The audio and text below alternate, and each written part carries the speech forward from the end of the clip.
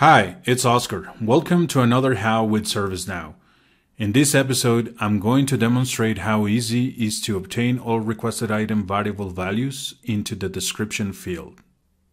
I have created a catalog item with pretty much all the standard fields used in a typical form.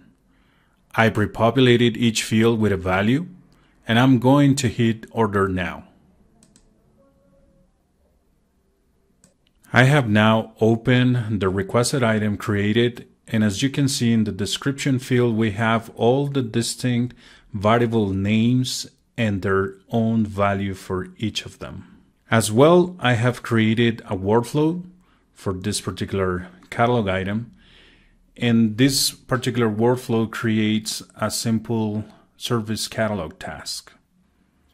Also, I have included within the workflow, when this particular catalog task is created, on the script part, I have also used the code in order to populate the description with all the variables, names, and their values.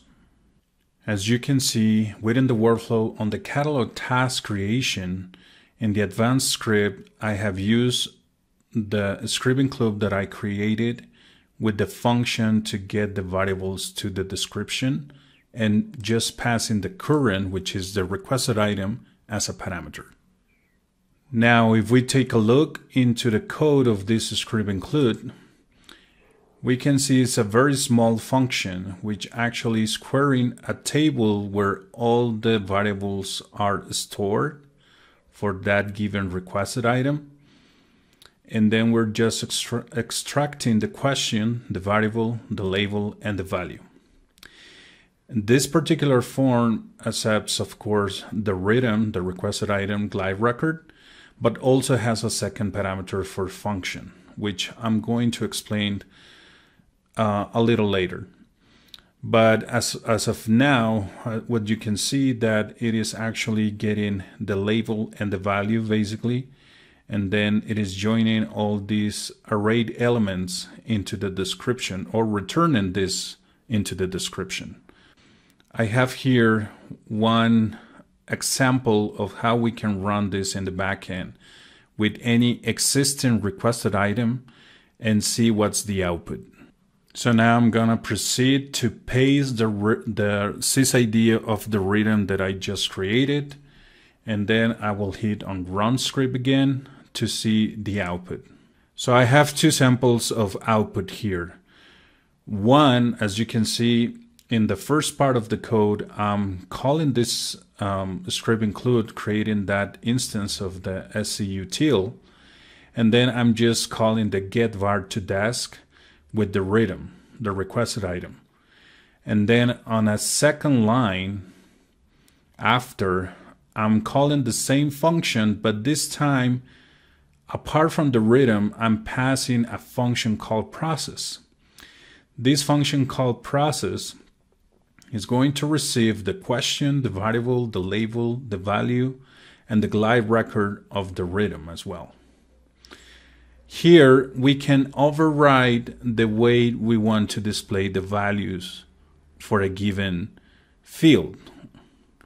For example, here on the when the field is a reference, that's why we have the question type as a reference.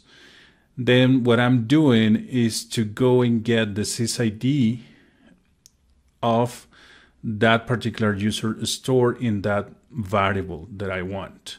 And this in particular is for any reference variable that I have in this particular catalog item.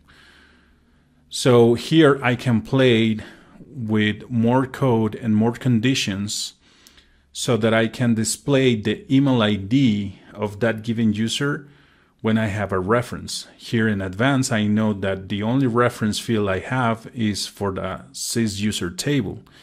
And as you can see on the second part of the output, what I'm actually getting is on the reference field, I'm getting the name of the user, but also the email ID. So this is a simple way to override the process function of this get variable to description function from the script include. And this is how easy you can get all the requested item variable values into the description of the field or any field you want within the rhythm or in the service catalog task. Please subscribe and thanks for watching.